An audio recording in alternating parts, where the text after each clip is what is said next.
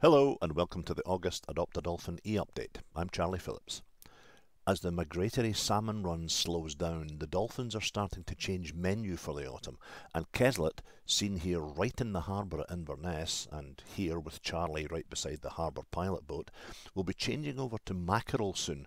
A juicy, tasty fish that has good fat content, very handy for mums like Spirit, seen right here in the middle of the photo with her youngster, who is still getting her milk, although her older calf Sprite, seen here behind Spirit, is catching small fish for herself.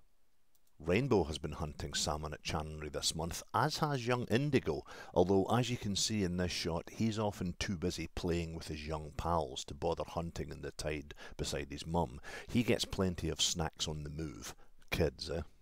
Moonlight hasn't been down in the Chanonry area much this month. Like last year, she's doing pretty well for food and company up in the Moray Firth, and I saw her and young Shadow earlier this month while out on a photo ID survey in the Cromarty area.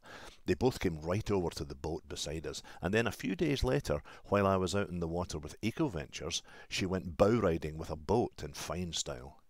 Mischief has been around for most of the month, sometimes close in at Chanonry surfing in the waves, and at other times away in the distance, like this shot of him breaching in Rosemarkie Bay a few days ago.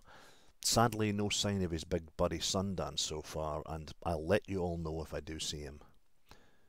We have some more new wee baby dolphins in the area. That's around 5 now, and it's great to see these wee cuties popping up for breath beside mum.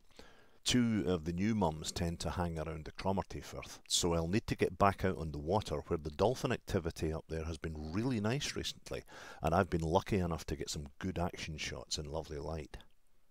Well, that's all from me this month. Until next time, thanks for your support and bye for now.